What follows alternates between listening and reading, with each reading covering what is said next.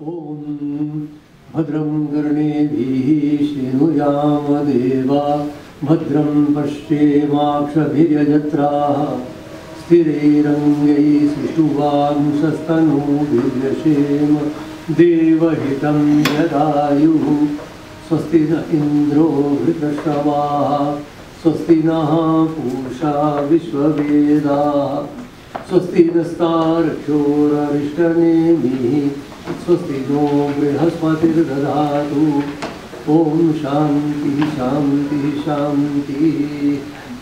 As this is a Sanskrit award, I thought Suresh and I might start with some Sanskrit verses. These are the same verses that were chanted 5,000 years ago on the banks of the Ganges. That is the great thing about our civilization. There is this unbroken link for thousands of years. And Sanskrit is now well accepted as being one of the most remarkable languages that the world has produced. Not only in the exquisiteness of its structure, which is also Parini's grammar is a work of genius, but also in the pure extent. There is a view that Sanskrit only deals with philosophy. That's not true. It deals with philosophy, of course. Its strong point is philosophy, but it deals also with all sorts of other things, with medicine, with grammar, with aeronautics, with metallurgy, with history, with a whole range of subjects. So it is a huge corpus of literature. For example, the Mahabharata itself is bigger than the Odyssey and the Iliad combined. It is so huge, and that is only one of our dozens and dozens of them.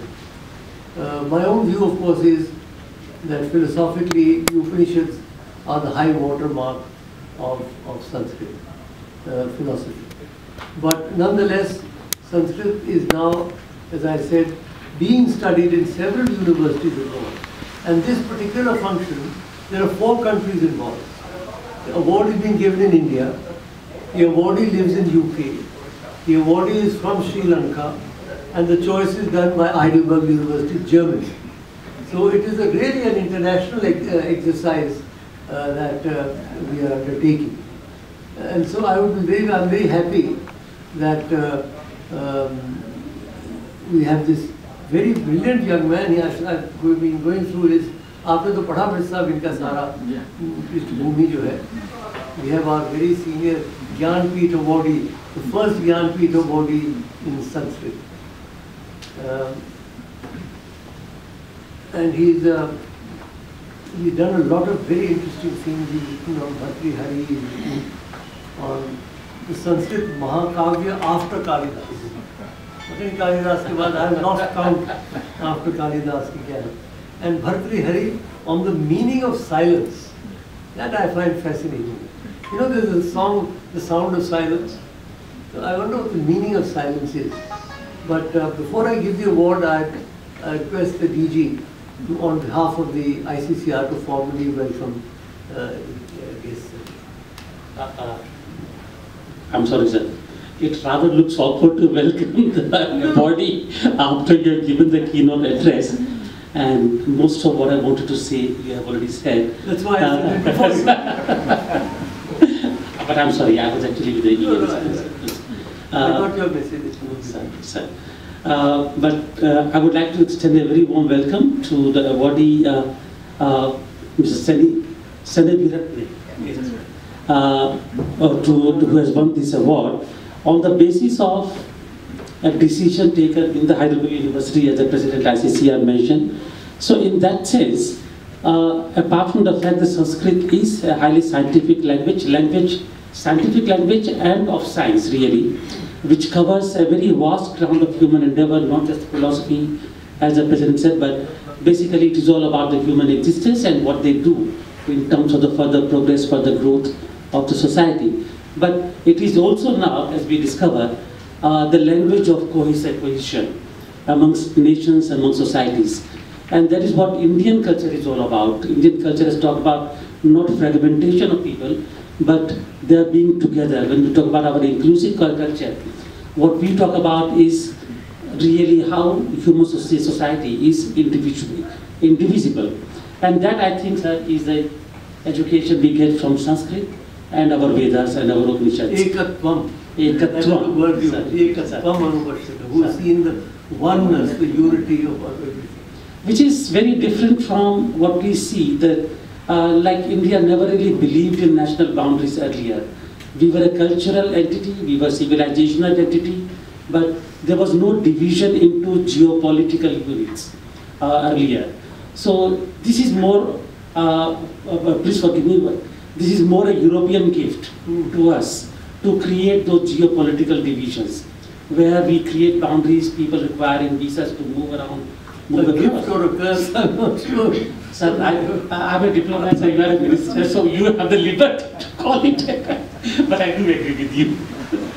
So this is what Sanskrit is all about, with great respect for this language, our ancient heritage, which teaches us to be together, which teaches us the commonness or the unity of the human race, and the Vasundhara, one world. Today the ecologists talk about the uniqueness of our ecosystem, but we were talking about one word, Vasudhaiva Kutumbakaya, even much before that. So with very few words, it doesn't really, it's not proper for me to speak after you, but thank you very much. And once again, I welcome you. I'm sure that you have been here before many times if you learned Sanskrit. But this is the first time. BHU, you never went to the BHU? You went to the BHU? Yes, this is true, but in that case, it's even more complicated. Praiseworthy for you to have picked up language so well, and not only the language, but what language means, what it means for us. Once again, welcome to you to India, and I hope you make the most of it when you are here. Thank you so much, sir. And of course, thank you to our Honorable Dr. Karan Singh for the lovely words, and we are indeed blessed to hear your voice always and forever. Ladies and gentlemen, now that moment has arrived for which all of us, and especially Mr. Rohana, has been anxiously waiting for, to receive the award. And for that, I would request our Honorable Dr. Karan Singh to kindly present the award to Mr. Rohana Seneviratne.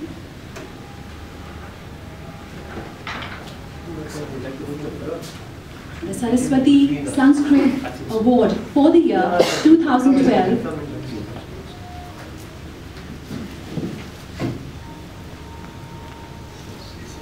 The Saraswati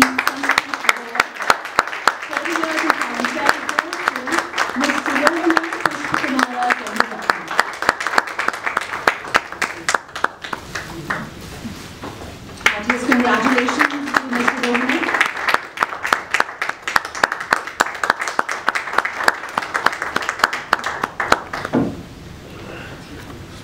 Pride, courage, and a sense of achievement are just some of the many emotions the winner would feel at this moment.